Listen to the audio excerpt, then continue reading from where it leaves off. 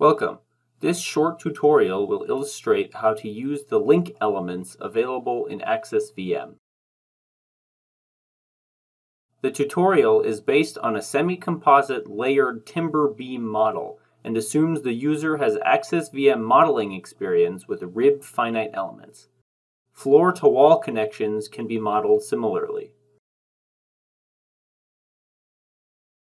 The composite member consists of two wood layers interconnected by multiple connectors or an adhesive that provides interlayer force transfer.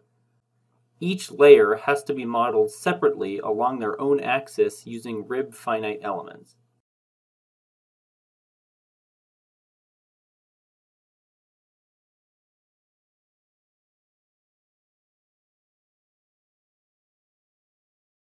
The bottom layer has a 20 by 40 centimeter cross section and the top layer is 20 by 20 centimeters, both made up of Douglas fir timber.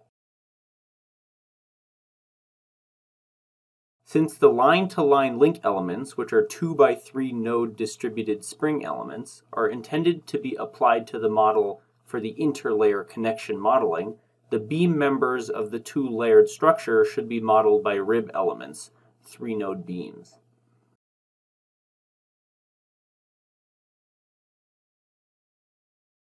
The line-to-line link elements modeling the interface have 6 stiffness components.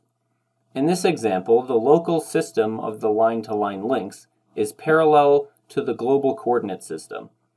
The interface is located at a ratio of 2/3 with respect to the master nodes at the bottom. In this case, the horizontal slip stiffness, Kx, is provided by the line-to-line link elements, uniformly distributed over the length, and its value is usually based on experimental investigations, being slip tests.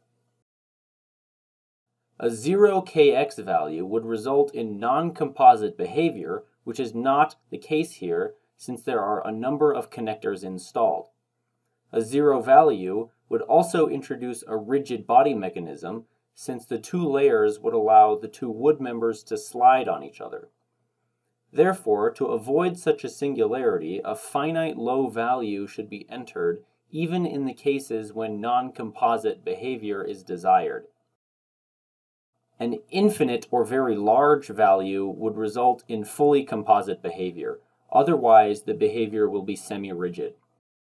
The Kz value should be very large to ensure the conform deformation. A mesh of 0.3 meter size finite elements is then applied to the beam. The composite member is simply supported.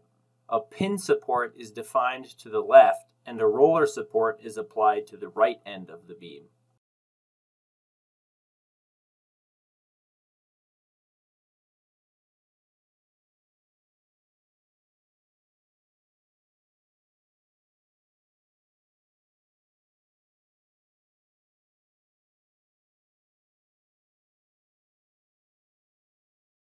Since the XZ global plane was chosen for this 2D model, the degrees of freedom of all of the nodes will be constrained according to a frame in XZ plane setting.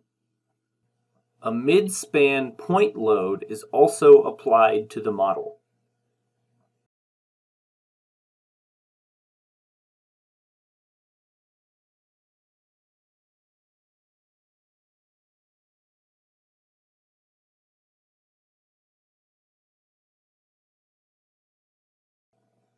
Then a linear static analysis is performed and the deflected shape of the beam will be displayed first.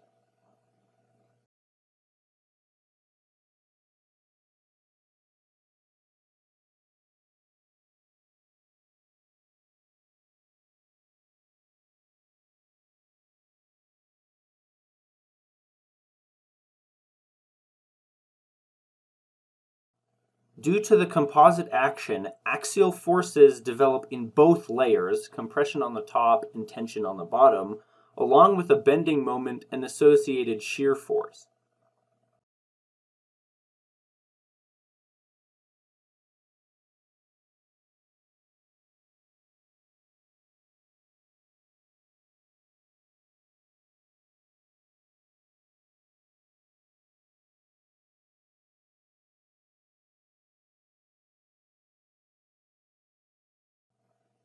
The diagram of the NX component developing along and in the link elements shows the variation of the shear force in the connection.